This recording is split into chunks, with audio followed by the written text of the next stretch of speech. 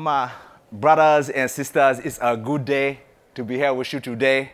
And I say to you, thank you 10 times for inviting me. It's a good one when I speak to the people. They say to me, Brother Mawi, you come from Africa. Do not have a, I'm just faking that really bad African accent for you. How y'all doing? What's up? Wake up, y'all. I know it's about 4:30. Maybe you're thinking about dinner already, maybe falling asleep. That was actually a really bad Nigerian accent. Although I'm from Ethiopia, I can no longer do Ethiopian accent. I'm excited to be here with you in Boston where it's warm. I just came from Chicago, so 7 degrees. And I had to have a little grit to get here. My flight got canceled and rebooked 6 times. So some speakers will say they are happy to be here with you. I think I have proven that by being here today. And I'm excited to share and chat with you about my favorite topic, which is social-emotional learning.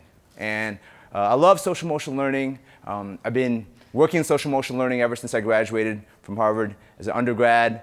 And just kind of thinking about why I decided to get into the field, I remember one of the student speakers at our graduation, they had a comedic speaker, and he said something like, you know, here at Harvard, we go into every field known to man, everything from investment to banking, right? And that's because, you know, everyone wants to work at Goldman Sachs, right? Even if they had no interest in banking as soon as you're graduating, right? And for me, like many of you in this room, I had a deep interest in education, you know, from the beginning. For me, it was personal. As you see here, this is a picture of my family in Ethiopia before we came to this country as refugees. We'd fled the war in Ethiopia. We were in a refugee camp for 3 years in Sudan. And then I was resettled in this country at age 7, in first grade. I learned English, was resettled in Chicago, and grew up in, I had the opportunity because of phenomenal public schools to have an opportunity to go to Harvard, and then found my own company and be here with y'all today. And you know, the thing that social-emotional learning is something that I'm deeply passionate about for a couple of reasons. And to really show you the first reason, I'm going to ask the first 2 rows that are here to just stay in your seats. Okay, do nothing. Everybody else, do me a favor, stand up. Okay, just do me a favor, stand up. And here's what I want you to do. Okay, I'm going to ask you to do something you probably have not done before. I'm going to ask you in a moment. I'm going to give you just 45 seconds. So you got to be fast, right? Because I only have 45 minutes to present. I'm going to ask you in a moment to introduce yourself to one person who's standing up. And here's how I want you to do it. I want you to pretend and imagine that this is the person that you have been wanting to meet your entire life. Ever since you were a little kid, you had posters of them up in your room. If I were to look on your phone, their mug would be right there on that phone because this is your hero. Lo and behold, LearnLaunch pulled some strings. They are here. I know what y'all do in the East Coast to show celebration right now. So hugging, jumping up or down. But you have 30 seconds to show the true passion you have to meet your hero. Go, right now, do it. Let's see it. Oh, look at that. Boom, let's get some energy in here. Come on. Wow. Here we go.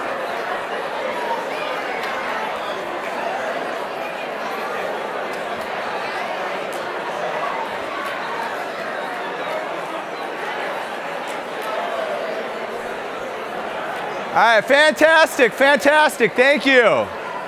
Thank you.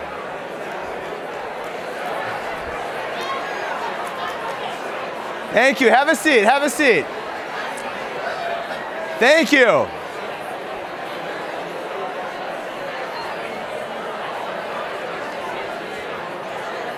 Thank you very much. You did great. Go ahead and have a seat. That was fantastic. Now I want to thank you. I want to thank you for doing that activity. You did it just as I asked you to do, and I appreciate that. And you did a great job. You were chatting. And the question I have for you is, when you were doing that activity, we did it for about a minute, you were engaging that person, did you for a second forget about the first 2 rows who were not doing the activity? Right? You kind of did, right? It wasn't personal. I asked you to do it that way. Right? And it's not that any of you came and kicked any of the people that are here. It's not that any of you came and beat them up or did anything bad to them. It's just y'all had value. You were excited to see each other. First 2 rows, nothing personal. You're just not a part of that, right? Now, we did this activity for just a minute, right? How many of y'all know that for students in our schools, for millions of students in our schools, this is not a 1-minute activity. This is 1 year. 4 years, 7 years, sadly for some kids, 12 years. Well, I was one of those students when I was growing up. I was a kid that was invisible. I was a kid that had really low self-confidence. I was a kid that didn't believe I had worth. And I was a kid, quite frankly, who wasn't engaged that often by people who said, hey, I see value in you. Why don't you come be a part of what we're doing?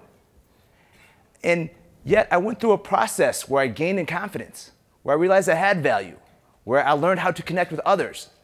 And I can tell you, my 3 worst years were in middle school, like most people. Those 3 years of isolation, to me, felt in some ways worse than being in a refugee camp for 3 years. Because what the world is telling you is you don't have dignity or value.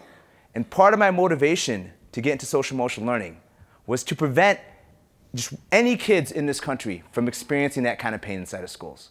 What I found out from traveling all over this country is you don't have to be a kid from Ethiopia who's growing up in low-income housing in the States to experience that kind of isolation. There's kids of every race and background who go to school and feel that. And that's a core tenet of social emotional learning. We want every child to belong. We want every child to have that emotional oxygen when they walk into a building, to feel like they belong there. They have a community there. In the intro, we mentioned our work in Miami-Dade. That's one of the things that I'm really proud of is we engaged those 49 schools this year. That was a key reason the district engaged us, is they said, help us with the sense of belonging at all 49 middle schools. We don't want one kid to feel like they don't belong, right? We want all of them to feel connected.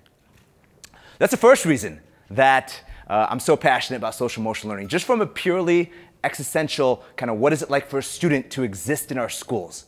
And yes, there's research that shows that when kids have higher sense of belonging, that leads to higher test scores and things like that. But I think just for anyone who cares about kids, period, aside from the test scores, we don't want to run schools where kids are invisible, right? Just in terms of the kind of schools we have. So that's the first reason I'm so passionate. The second reason is, when I was in 8th grade, if you'd ran into me, my family had just moved, and it wasn't by choice. We just ran out of money, and we moved into low-income housing. And I had C's and D's in some classes when I was in 8th grade. I got kicked off my basketball team for doing some stuff I wasn't supposed to do. It was really at I'd say the low of the low. My father at that time, from 1st grade to 12th grade, my father was legally blind. He had cataracts and glaucoma in his eyes. And 4 years later, I'd gone through a transformation. It wasn't external at all. I still lived in the same low-income housing. My father was still legally blind. In some ways, externally, my life had gotten worse. My best friend in the world for most of my life was my older brother. And he actually had passed away when we were in high school. And so by all external things, my life had either stayed the same or gotten worse. Yet 4 years later, I'd gotten to every college I applied to, including Harvard, where I attended. I had become an all-state athlete in track.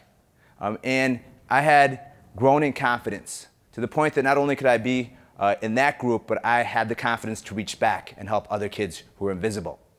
And how did that happen? What was the source of that? Well, the way I think about it is we all go on 2 journeys in life. There's an external journey, right? You can see what we all look like. I can see the color of your skin. I can, maybe I can see your business card, what's on your business card. As a student, as kids growing up, we mostly live in the external world, right? What happened when I was in high school was through the help of some mentors. I actually started out with some stuff at my church. I learned to journal. I learned to think about my internal world. I learned to reflect on my life, to take 5 or 10 minutes to think about what it is that I wanted to do. And I'll jump ahead a few slides. This is actually a snapshot of an actual journal entry from my senior year in high school. You can see what I wrote down. Ouch, I got a 31 out of 40 on a key physics test. My grade is down to a 92.7, A equals 93. So I was calculating my own grades in every class to a decimal point before I got a progress report. I now have 4 high A's. I list out my grades, list out my GPA, 5.83 out of 5-point scale. And the kid who in 8th grade was getting C's and D's was able to go on a process of introspection and reflection where I could guide myself, set goals. And what I saw from my growth was, I saw that, hey, if I could do this, if a kid living in low-income housing who didn't have a lot of what you might consider advantages could grow by harnessing a lot of what we now call social emotional learning, I want to share that with the world.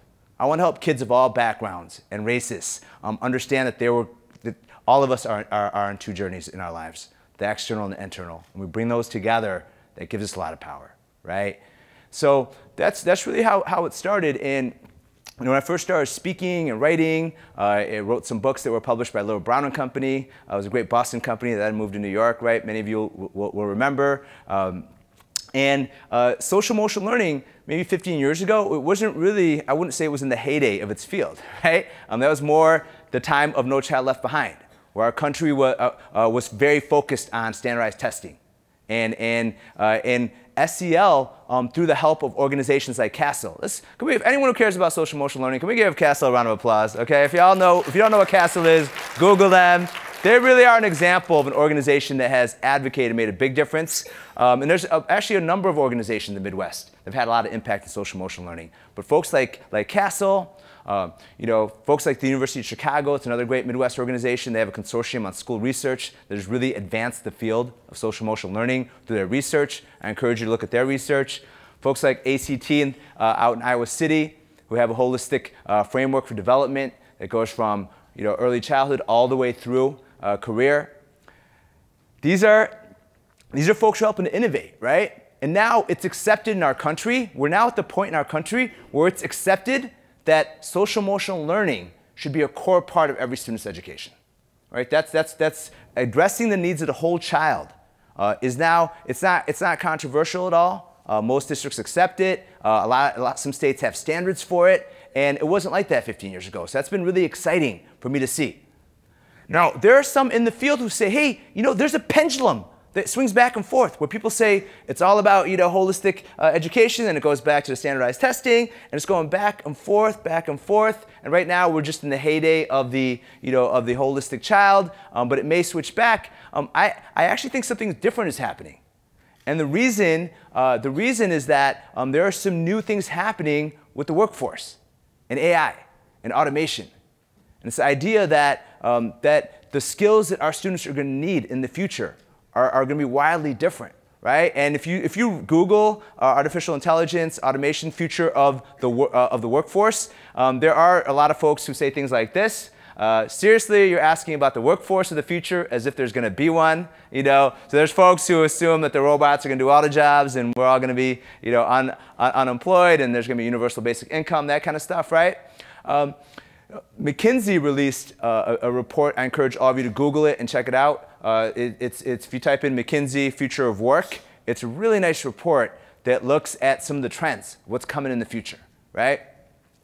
And what they find is that looking ahead by 2030, and a good way to read this chart is it's when you see the -14, -15, the 8, the 24, the 55 at the bottom, that's the change in hours spent by 2030. And what you're going to see is that, as you could expect, with the advent of AI, with the advent of automation, robots, physical and manual labor, those jobs are going away, right? There's going to be a reduction in those hours, right? And what the best minds of our time are saying where the growth is going to be are going to be in the areas that that the machines and the robots can't necessarily do as easily.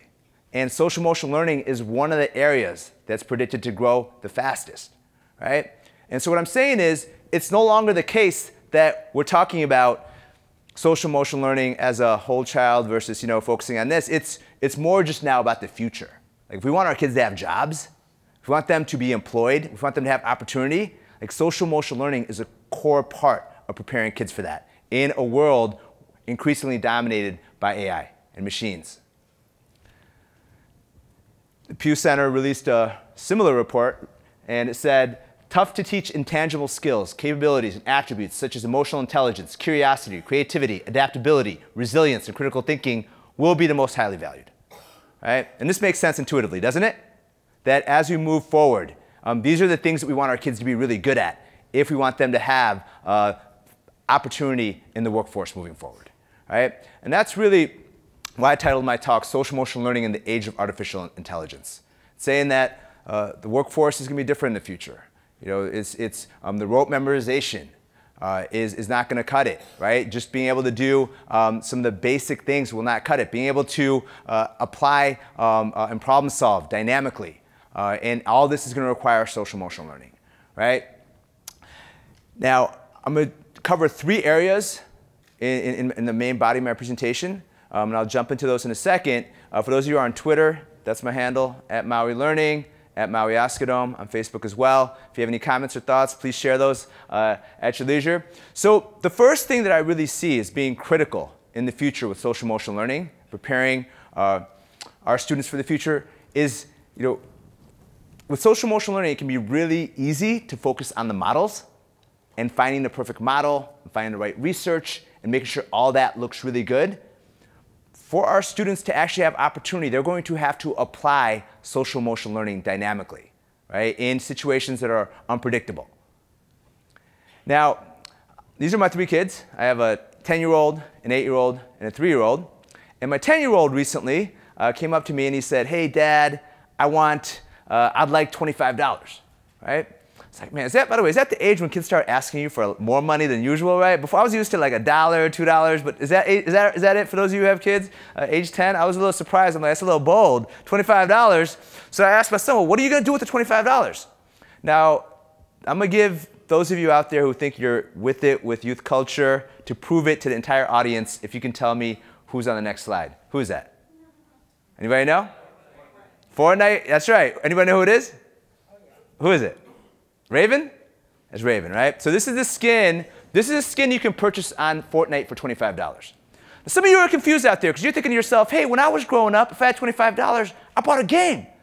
I bought RBI Baseball, I bought Tecmo Bowl for those old school folks out there, and you played that game. What I'm saying is, you get the game for free now, but now if you want your character to look cool and have cool dances, you got to pay for that. So, obviously, I was not too happy about that. I'm like, hey, so you want me to give you $25? So when you go around shooting people in Fortnite, you're wearing different clothes. Is that right, son? He's like, yeah, that's right. Like, okay? It's not going to sit too well. Now, we like it when kids set goals that we agree with. But here's what my son set as his New Year resolution in this class. My goal is to get a win in Fortnite. I'm going to achieve this goal by playing Fortnite every day. All right? Now, educators love it when the kids write, I want to practice my math every day. I like that grit, okay? I like that kind of growth mindset, right? Oh, I'm going to read every day. But we start to wonder about this SEL stuff when the kids are setting goals for Fortnite, right? So, now one of the aspects of social emotional learning that I think is so critical is that all kids have a voice, right? And the kid's voice isn't necessarily what our voice is. What our kids like isn't going to necessarily be what we like, right? But recognizing what that voice is and then harnessing that to help the kids apply social emotional learning is a lot of what we do, right? And how we engage the students. So now one of the challenges I have with my son is he's been playing viola for a while and he doesn't like to practice that much. So I thought to myself, how can I use this to my advantage? So I took him to the public library. We set up a tip jar there. Here he is playing. So how much money do you think my son made in 45 minutes in front of the public library? He was 9 years old at the time, cute 9-year-old. What do y'all think? And in 45, tell your neighbor, what do you think? All right, you're very good guesses. I heard 50 up here. He made $49, okay? $65 an hour for a 10-year-old. I happened to get coffee with my son right after that. I said, son, do you understand something? I didn't say this in front of the barista, of course, but I said, hey, this barista is going to work for 4 hours to make what you just made in an hour? You're only 9 years old. Now, how did you do that? Well, you had a problem, you wanted something, and we came up with a creative solution. And you were able to make a lot more money than what most 9-year-olds can because you use your mind. And you didn't just say, I can't have this. I'm not trying to teach my son, well, you can't have something. Well, let's think creatively about how you can accomplish it. It's also, what assets do you have? If I come at it and say, well, you're 9, you don't have any assets. No, we all have assets. That's a fundamental pillar of sound social emotional learning. Everyone has assets we can leverage. We're asset-based in our thinking. Why am I doing this as a dad? It's because I'm trying to teach my son we want to apply the social emotional learning. One of the metaphors, most popular metaphors we have at Mawi Learning for social emotional learning is the idea that we are all agents, right? So there's a lot of research on locus of control, internal locus of control, external locus of control. And what we say is when we act as agents, we're hitting our turbo button, right? And it's a simple thing for kids to understand, and for teachers to understand. Hit that turbo button. Take action in any situation. You want the Fortnite? Take some action there. Now, is it easier for me as a dad to just get out $25 and give it to my son? Yes, that'll be faster. Because now I gotta drive over to the library. I gotta watch him, make sure nobody kidnaps him, right? And I gotta be there, and I gotta make sure he says thank you and all that kind of stuff. And I gotta go through the lesson with him. But if we want our kids to actually be able to apply the SEL and to experience its power and to say, yeah, this has value for me, we have to be willing to do that, right? We have to be willing to engage the students in that way and have them actually work on things that they care about. Otherwise, SEL will just be a chart for them. It will just be a worksheet. It will just be a poster that their teacher talked about that's not relevant to them in their own lives, as opposed to a dynamic tool they can use to solve problems today and to create bright futures and solve problems later on when they're adults. You know, the whole application piece of social emotional learning is absolutely key for me, because I believe for myself as a first-generation college student, being a student at Harvard, it was the ability to apply the social emotional learning that helped me graduate. Like being able to show up and journal my first year, being able to build social capital by doing different activities, being able to have the growth mindset when you are in a calculus class and it's really difficult and you feel like the other kids are smarter than you, and yet you don't doubt yourself. So being able to apply the social emotional learning is actually what will help our kids. That's a much higher bar. It is a much higher bar than teaching kids the social emotional learning. It is much more difficult, particularly when you take into consideration that if you talk to educators, we survey educators a lot in our work. We ask them, what's your #1 challenge? And they typically say, it's not enough time. I already have too much stuff on my plate. Most entrepreneurs, a lot of times, because we're trying to get the funding, right? We think the biggest problem that the teachers have is they don't have enough money, or the schools have is they don't have money. But most of the time, you're fighting for that minute, right? You're fighting for the attention because they already have so many things on their plate, right? And so for those of us who are trying to do this work in SEL, the way to do this work well is keep it as simple as possible and focus on application and show the students, show the teachers that what we're gonna give you from an SEL perspective will actually save you time. When you do this SEL, it will save you time, right? Because you're gonna be able to solve problems more quickly, you're gonna have less discipline issues, and your school's gonna run better, right? And this will actually make life better for you. And that's part of our job as entrepreneurs, is to recognize that and to show that this is true to our partners. And when we do that, they want to partner with us, right? Not just because we're helping them with the SEL, but because we're helping them with their pain point, which is, I'm overloaded. Like, I can't even think. So talk to your neighbor for a second. I love doing a little just conversation among the audience, even a bigger audience. 30, 40 seconds. What do you think about this concept that SEL must be applied to be useful for students today and to actually be relevant for them and equip them in the future? We have to teach them how to apply that SEL, or it doesn't work, right? Talk to your neighbors about that. What does that mean to you? Does that sound right to you? Do you agree with that?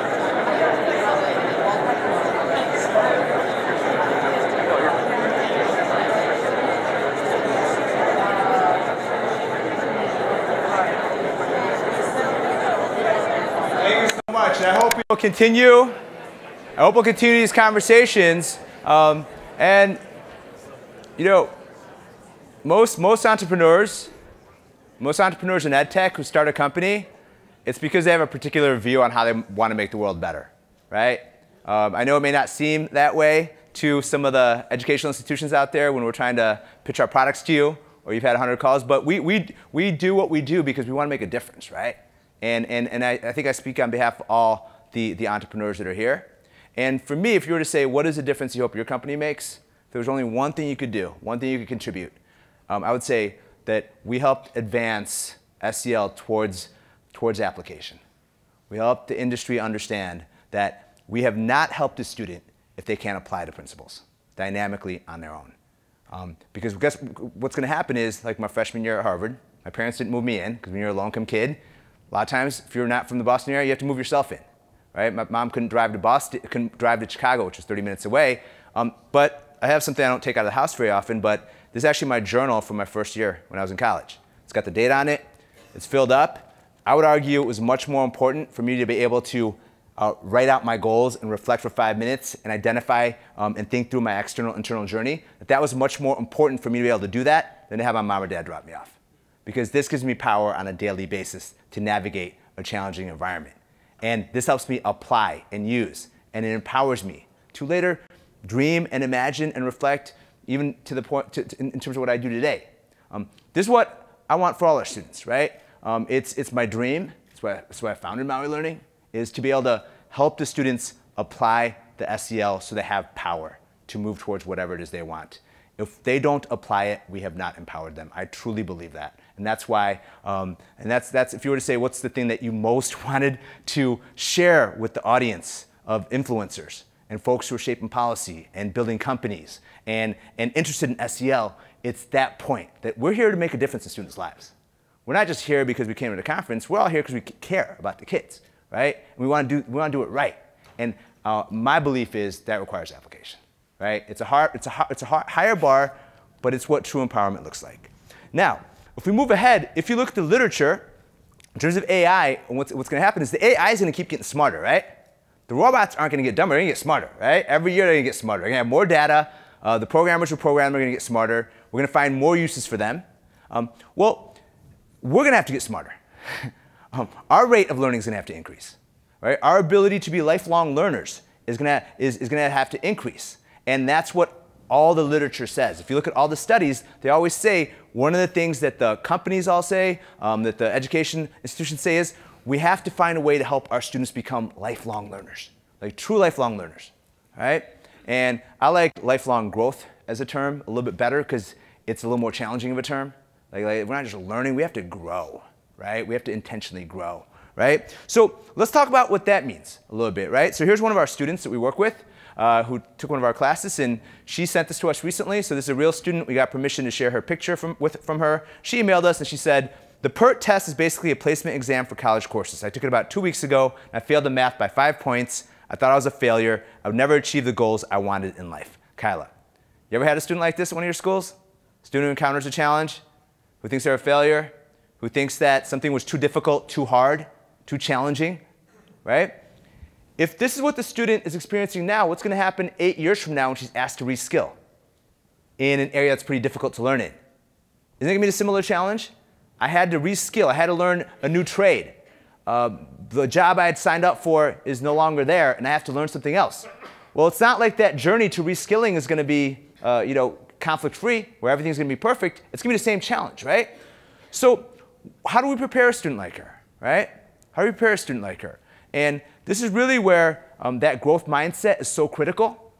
That growth mindset, my favorite kind of way to simplify growth mindset is just a simple metaphor, the rock and the plant, right? So the rock with the fixed mindset, you believe you cannot grow, right? You cannot grow your skills and intelligence. So when Kyla says, I believe, I can't learn this stuff, she's static. She's like a rock, right? She's that immovable fixed point. Growth mindset, of course, you're like a plant. You believe you can grow. You believe you were meant to grow. So it's a rock or the plant. What do our students believe about themselves? What do the millions of displaced workers, what are they going to believe about themselves when they're asked to retrain? Are they going to believe that, well, I'm too old, I don't have the assets, I can't do this?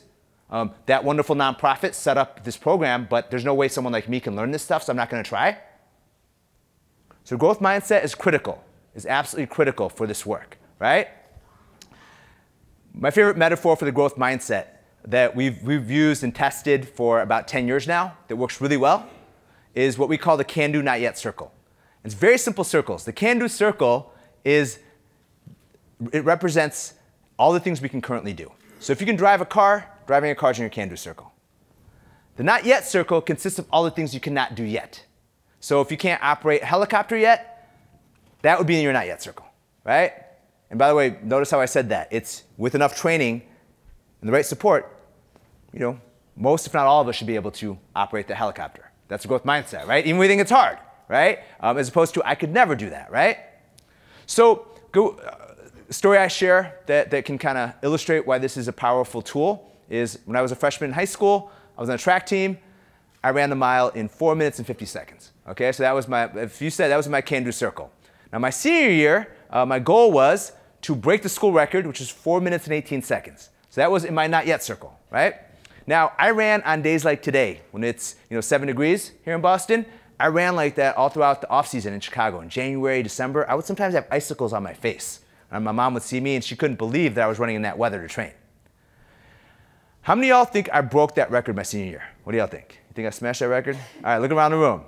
Hey y'all, I did not break that record, okay? That's why it's a good story, right? Isn't this what happens to us a lot of the time? Like we all have goals. As entrepreneurs, you have goals, the things you're trying to achieve. As educational institutions, our students, we all have goals. So my senior year, I got 4th place in the county championship, and I ran a 4:28 mile. And my can-do circle, look what happened to my can-do circle. It expanded to include the 4:28, right? And this is really how we want to think about success, is success is when I grow, right? Success is when I grow. Success is not when I run the 4:18 mile. Success is when I grow, and failure is when I do nothing to grow, right? If we teach our students this lens for success, what it does is, first of all, it gives every student a chance to win every single day because we can all grow regardless of what our starting point is.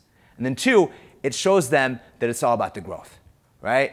And not focusing so much on whether I was as good as that student or that student, right? For Kyla, who took one of our courses, we trained her in these concepts. We helped her understand that her intelligence was not fixed. She sent us, it was too long to put on PowerPoint, but she sent us a long letter where she explained that she passed the PERT, but more importantly, she changed her view of what it means. What it means to be a learner and her ability to learn. Now, what does it mean for our students? What does it mean for our kids? What does it mean for all of us? The best advice I got on studying, on excelling as a learner, was from my 7th grade teacher, Ms. Countryman. And she said, many students endlessly review what they already know. If you want to grow, study what you don't know. And these are the parents who come to you and they say, hey, my kid was studied for 2 hours. He still did a bad job on that. He got a D on that test. What happened? Well, you know what happens most of the time if you dig deeper? The kids spent almost the entire 2 hours on the stuff they already know. It's like the basketball player. I've coached 4 seasons of basketball the last 2 years. I have a lot of kids on my team. They will only dribble with their right hand. Okay? And the reason they only dribble with their right hand is they don't like the feeling of the ball bouncing off their toe with their left hand. They like the feeling of success when they make that right hand layup. And what that pretty much guarantees is they will never be good with their left hand, right? And that they will be a limited basketball player, right? Who can do a few things, but they were not willing to engage the growth, right? Now Kyla, who you saw earlier, she's not going to be able to grow if she keeps studying the stuff that she got wrong before, that she got right. She has to go into the not yet and attack that. And this is what people don't understand about social emotional learning. We all instinctively get the part that's caring. That's, hey, you're in the front 2 rows, we see you, we hug you, we want to make sure you belong to school.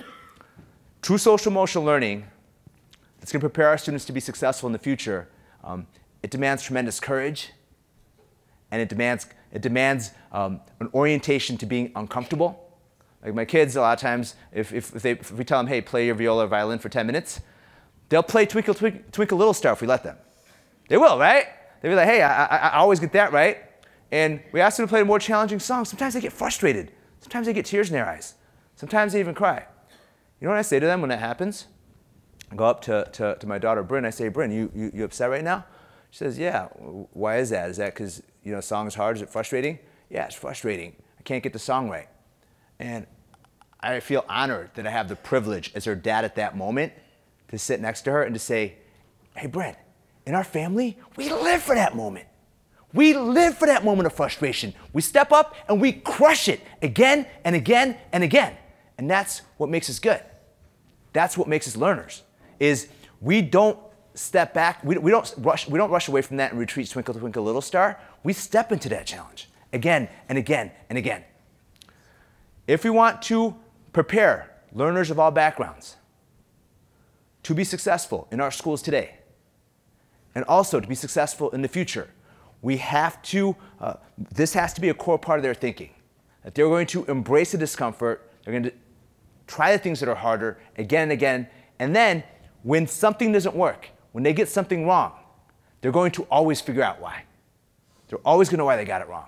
And they're not going to rest until they know why they got it wrong. That is a sign of a true learner who is harnessing that growth mindset, who is going to leverage the best science of social emotional learning to grow again and again and again. It's the idea that students will stay in their can-do circle if we let them. They will, right? Like, that's why we have dads, we have teachers. We have to be the ones that challenge them to get into the not yet circle. And they're going to get to that growth point, which is where the can-do not yet circles meet. And they're going to try to retreat. And they're going to want to stay in the can-do circle. And we have to, as educational institutions, as edtech entrepreneurs, just all of us together, we have to continuously show the students how to get into that not yet circle again and again and again. Or as my daughter likes to say, into that almost there circle, right? She likes that, she likes that, she added that for me, right? And so at another time, you know, I have about 5 minutes. If I had more time, I would share with you, the third area I was going to chat with you about today was social mobility, kind of like my views on how SEL impacts social mobility.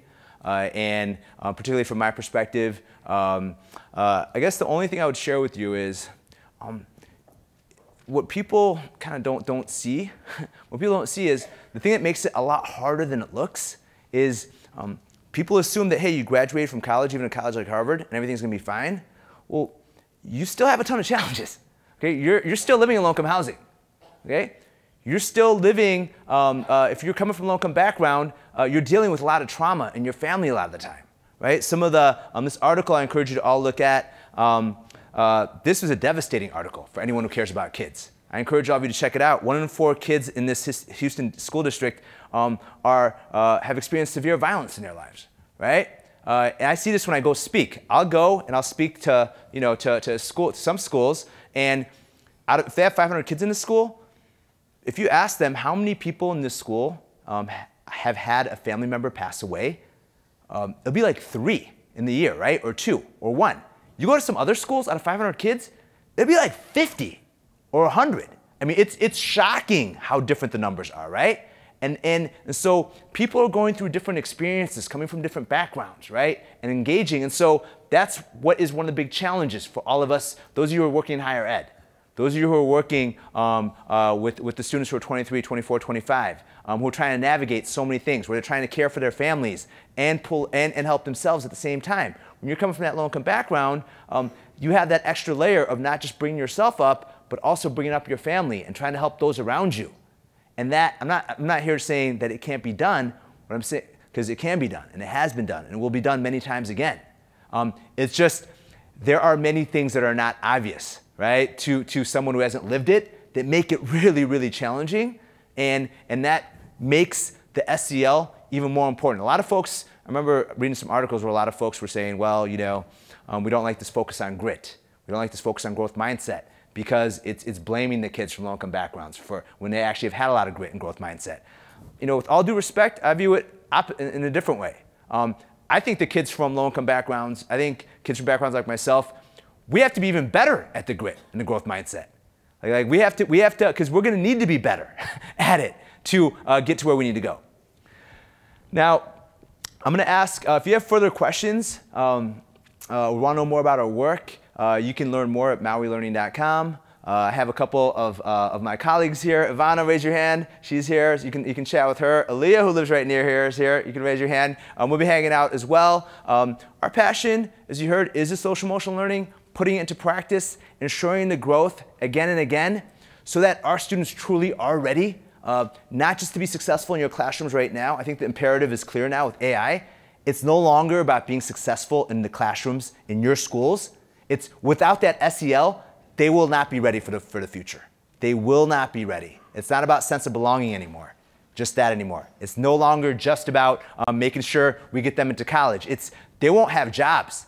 They won't be able to care for their families. They're gonna have a lot of difficulties. And that's why all of us in this room really have to do this work together. Last slide I'll share with you in my last 90 seconds is, one of the things about education that I believe, the root value that brings all of us in this room together is the love that we have for our students and for each other and for the work we're trying to do together, right? That's why we all, regardless of what company we're from. And I had an experience when I went and met my grandma a few years back. I met my grandma a few years back in Ethiopia, where, and I hadn't seen my grandma in over 20 years. And the entire time I was with her, my grandma would put her hands on my shoulders, and she'd say things like this with me. She'd say, which means, may you live to see your children's children. Or she'd say, kam shihkun, which means, may you have the wisdom of 1,000 people. So I thought, to wrap this time up, we could all do an Ethiopian blessing together. Come on up, stand up. Everybody can participate now. The front 2 rows too, okay? You're no longer isolated, okay? Thank you. Before we do this blessing, I want to give a shout out to my good friend Bill Triant, who helped set this up. So thank you, Bill. Thank you, Eileen, for inviting me to be here with y'all. Thank you, guys. So go ahead. This is the touchy-feely moment of LearnLaunch. Go ahead and put your arms around each other's shoulders. It's okay. It's okay. Y'all. Go ahead. I know some... there you go. There you go. You got to do the air there. And I'm going to ask you to repeat after me. And again, I apologize I didn't have time to do more of the social mobility or to walk you through our online courses and things like that we do with EdTech. But you can find out more about that at any time. Repeat after me in Tigrinya, and I'll translate for you. Sahay, K, Wag-aka, Isho, K, Wag-aka, Kab, Lali, Nab, Tati, Amlach, Yahaluka. What you just said, man, you're lucky this on video, or I had you say something crazy, okay? I had some fun with you. What you just said is, again, thank you for being a great audience. What you just said is that the sun may not scorch you, nor the thorn pierce you, and from the heavens to the earth, may the Lord protect you. You've been a wonderful audience. I hope we get together again. Thank you so much.